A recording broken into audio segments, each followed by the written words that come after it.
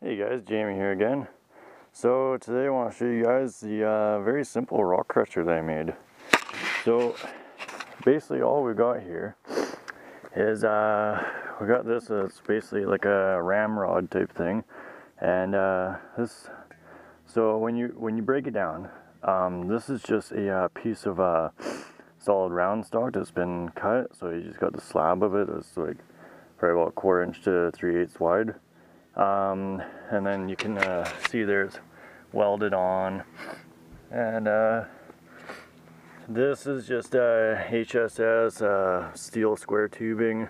You could use round as well, but I just found it'd be easier to weld it with it being square. So this is everything that I'm using is thick wall, heavy duty. The top here, which has got the handle, is just solid round bar that's been welded on, and the end I capped it first so that I could weld to the piece of plate. So it's got probably about a 1/4 inch thick cap that's welded on there, and then the HSS is probably, I'd say probably about a 1/4 inch thick wall as well, if not a little bit better. So it's fairly heavy duty, like it's a little bit heavy.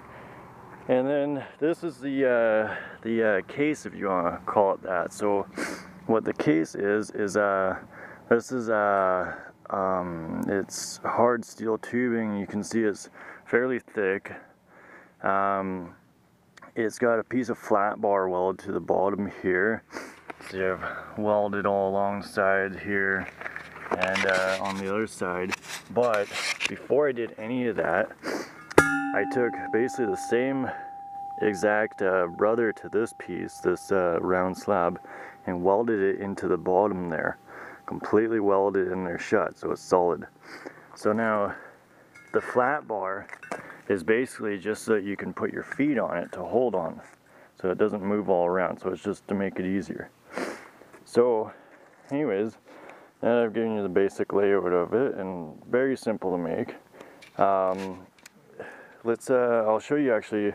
I already did one little test run here, and I got a bunch of pieces in here that aren't crushed, but this was just real quick run with it, and that's what it did. So it's in pretty good little pieces and lots of powder, and like, I mean, that wasn't that many hits. So let's I've got a nice piece of ore here. So I'm thinking, like, I mean, this would probably, it might fit in there all in one piece, but I like to use smaller pieces just to kind of, you know, make it so it's a little bit more, like, what would you say, like, just individualized. But this piece here, if you can see that, it's pretty rich with minerals there. It's nice and lots of stuff in there. It's pretty cool looking. There's lots of green in it. Lots of pyrites. I don't know if there's any gold in it, but it's definitely a pretty neat little piece. So let's toss it in here. Now this could be a little bit difficult to do. Might just put the camera down for this. I'm not entirely sure, you guys. Here, let's see if I can just put the camera, get it to stand up and kind of watch.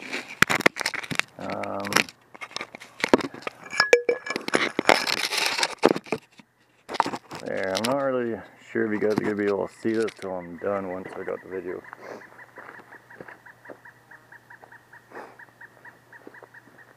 Okay, so here, I'll show you guys.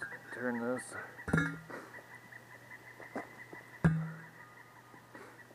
Okay, so I'll put it on a little bit more level ground here. There, good. Now, put this in here. See, it goes nice in and it fits quite snug. Now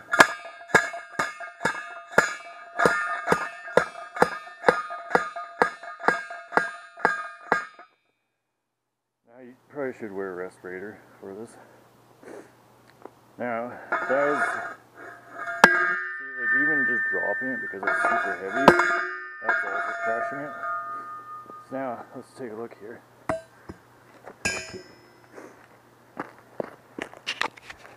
So the end here you can see kind of powdery on it. Now let's see how well it did. Now none of you guys are gonna be able to see that, so let's just dump it out into this bucket here. So let's one-handed again. Okay, pick it up. There we go.